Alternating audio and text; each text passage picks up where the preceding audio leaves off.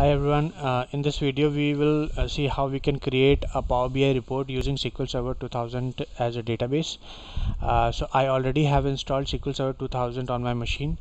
You can see this is a SQL Server 2000 instance, and if I show you the version, let me quickly show you the version. So select one second, @ version, and you see this is a Microsoft SQL Server 2000 version. This is the version name, and on this SQL Server 2000 we have a couple of tables: agent, customer, new table, order, test, migration. So these tables all actually have some data in it, and what we will do is we will directly connect Power BI latest version, which is May 2022, with this SQL Server 2000. So we will check whether SQL Server 2000 basically how we can get the data from SQL Server 2000 and generate the Power BI report. So this is the whole agenda for this entire project. Okay, so let me show you the data first. So this is the agent table, you can see, and then we have the customer table, you see, customer table, you see, like this. And then we also have data. We have data basically in all the tables. Just I'm quickly showing you how the data looks like. Yeah, so similarly over here as well, and for new tables as well. DT property, this is the system table, so don't worry about this one. We'll just consider the user tables. Okay, so yeah, one second. A new table, yeah. And yeah, so we have the data. So let's use this data and directly connect to our Power BI. How we will do that? We'll go to our we will open a Power BI desktop. I have already installed the Power BI desktop, and this Power BI desktop is the latest version, and the latest version is May 2022, which has already been released. It was earlier there was a support of SQL Server 2000 as a direct connector, but there's no more further connector available for SQL Server 2000. So there's another way where we can actually connect direct to this instance and get the data out of it. And then once we have the data in our Power BI instance and Power BI desktop, then we will model the data and do some relationships and data modeling on top of it, and then we'll design the report, right? So my Power BI desktop instance is just opening, so let it open. And in the meanwhile, what we can do is, like, just one quick thing. So this is called SQL Server Query Analyzer, where basically we write our queries. And there's one more thing called SQL Server Enterprise Manager, where in Enterprise Manager is basically used to do all IO operations and other operations, like DTS and management and replication security and so on and so forth. But for further any queries, writing any queries or views or stored procedure, we'll generally come and do this thing. Okay, on a query analyzer basically. All right, so our Power BI instance is already opened up. Let me open that. It is taking some time, but yeah, it is here. So one second, let me close this. And so because earlier there were some files which was closed, let me close this one. I do not want to recover those. One second. Okay. All right, so now how do we connect to our SQL Server 2000? So let me show you first the version of this Power BI. So you see this version of this Power BI is latest May 2022. Okay, this is the latest version for Power BI, and let's start with it. So first of all, we'll go to the get data, and in the get data we'll click on more, and once we click on more, there will be, and data connector wizard will be opened, and in that we will directly configure how we will connect with our SQL Server 2000, right? Yeah, so here it is now in get data. Earlier, if you want to write SQL Server, okay, you might get something like SQL Server database. You cannot use this directly because usually it will give some error if I try to use it. For example, let's say try to use it, click on connect, so it might ask for some other details. Yeah, so let's say server name. So let me go and pick this server name from here. One second. Just one second. Okay, let me copy the server name. This is the server name, and if I try to click connect, so it will ask me with the for the username and password, and we need to supply that. So yeah, see, we encounter error, system.extended properties are not working. If you try to edit the credentials, by default it is using my Windows credentials, which should usually work. But if it is not, I mean, this is not the ideal way to connect to SQL Server 2000. I mean, maybe for this latest SQL Server you can do like this, but for the SQL Server 2000 there is another way to do it. Let's go back and try that. So that's called OLEDB connection. So we'll try to connect with using OLEDB connection, basically, which is being used to connect on a Windows machine. So if you have a Windows machine, you can directly use OLEDB connections to connect your servers, right? So there are difference between ODBC and OLEDB. ODBC are basically supported on the wider range, like maybe on Windows or Linux or any other system. If you want to connect, you can definitely use ODBC. And if you want to connect specifically for Windows support, OLEDB has been designed. So OLEDB, if you type over here, OLE, yeah, so there's a space between OLE space DB, so that's why I didn't figure it out. But yeah, if you type OLE, you will get an OLEDB connector. You click on here OLEDB and click on connect, and now what will happen, it will open up a dialog box, and where you have to type the connection string. So maybe you don't know the connection string, so you can click on build, and you can build the connection string from scratch. So if you connect on build, it would automatically select this OLEDB provider for SQL Server, and then you go to this connection, and in the connection type your username, server name. So this is the server name which I have, and if any system username and password is there. So I'm already using my SQL Server authentication, so I will pass that. Okay, and if I click on test connection, so test connection succeeded, so this is done. And now if I click on drop down, I can select my database, you see. So this is let me cancel this one first. So this is the same database, SQL Server 2000 migration demo, you see here. If I click on test connection, done, and okay, right? So this is how my connection strings look like. You can copy it and save it for later, but no need, because you can anytime build it from scratch, right? So click on OK, and once I click on OK, it will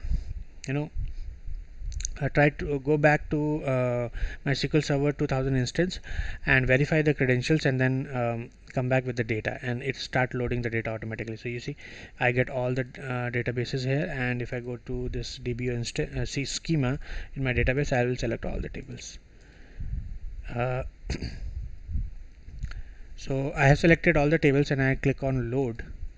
So once I click on load, the Power BI will start loading the entire all the selected tables in this Power BI desktop.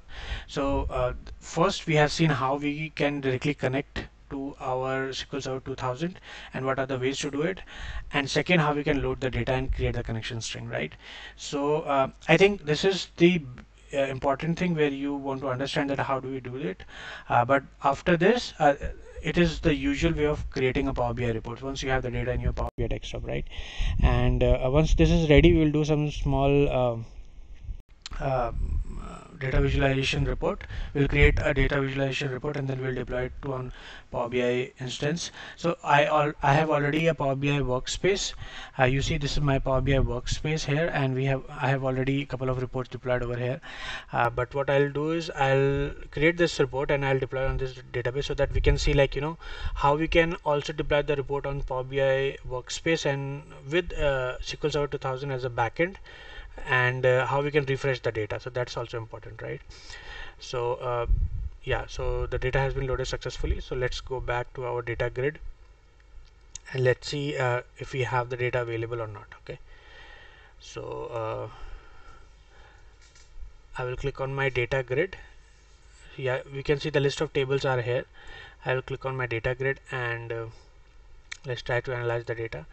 I click on agent. Still showing the empty table, but yeah, you see the data is already here now. Agent data is here, customer, yes, new table yes, orders yes, migration yes. So we have all the data, and in the relationship we see, if we already have a relationship, it will automatically detect it. I think it is already there. These tables are not being associated with any of them using a key, so that's fine, it's not a problem. We just have to create some sample reporting here. So I'm doing some sample reporting, so let's do this one for now. I'll hide the filters, we don't need it. And for the agent, let's take the commission and code and then country. That's it. So that's one. And let's do the other one using a pie chart. So okay, and in the pie chart I'll basically try to get some customer details, where what is the payment amount per customer country. Okay, so that is done. And let's do one more table, and in the table we'll get the order details. You'll get all the order details. I'm not doing any specific selection. I'm selecting all of them in the same order it is available in the database. So I mean, you can pick and choose and design as per your requirement, but it is not required at all, like you'll do it my way. But yeah, it is same like that. Okay, so we have this data available, and we have this table, we have this beautiful report designed. This very basic report, I know, but let's save this report before deploying it. Save as I'll save it on my sample PBI sample report SQL Server 2000. Okay, I'll now save this report, and just also for testing purpose, let me also do one quick thing here. Let me design one more table, and I'll take all the data from the test for migration table, and I'll put it here. Right? Test for migration is basically used for transferring the data from SQL Server 2000 to Azure SQL DB. That's why I created this table. But yeah, that's fine. It is not a dependent table. It's just for testing purpose. So we'll do that. Okay. So that's fine. I'll save this table, and now I'm going to publish this. My workspace name is migration project. So I'll go to publish and click on before publishing it, you will have to log in with your credentials, workspace credentials, right? So I've already logged in, so it is already picking up my workspace. Click on select, and once you click on select, it will directly publish this report onto my workspace. So PBI sample report SQL Server 2000.pbix will be published to my workspace itself. Okay, got it. Now let's go and refresh. You see this report has recently been published. You can see these three half star like symbol over here. But yeah, if I click this report, and let's see if it or not, the report is loading. So yeah, you can see like this report is working fine, the same way we designed over there. So perfect. So now our report has been created using SQL Server 2000 backend, and it is working fine. Now it has been deployed also on the workspace, so this is good. The last thing which is remaining is like refresh the data. So let's try to refresh the data. Let's see, for test for migration, I'll just add one more row in this table. So let me just add it. So let's keep it new row for testing. Okay, and I'll just hit okay. It is done. So let me just quickly see the data. And in the test for migration, if you see, new row for testing has been added. Okay, now let's go back and refresh. So if I refresh, sorry, not here, let's go back here and refresh the data set.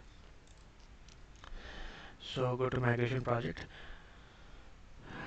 So if I hit refresh my data set, so you see data set is refreshing now. And if I go back to my report, and this is where there is a small table where we have added the test for migration data. Over here you see only only this name is coming up, there is not second row is coming up. So let's refresh this report also. It might take some time, it will not be instant, but might take some time, will come up. So yeah, so it is not refreshing as of now, might take some time, so we have to wait. Okay, so let's go back and check our database dataset connections. Is everything working fine? Because the SQL Server 2000 instance is deployed on my local machine, right? And so we have to set up a personal gateway for that. So we have to go back and see. So I have already set up a personal gateway.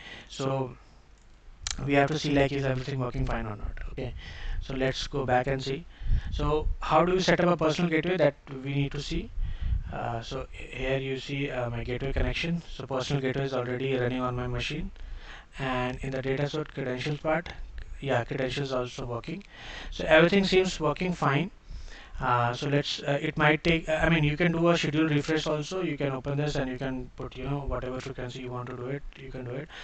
So let's go back and try one more time in our report and refresh. Yeah, now the new row for testing is available. Okay, so we see like we can see like, you know, whatever changes we have done, it is already reflecting now. And this is how we can actually test, you know, create a Power BI report on top of SQL Server 2000 and deploy it on Power BI workspace.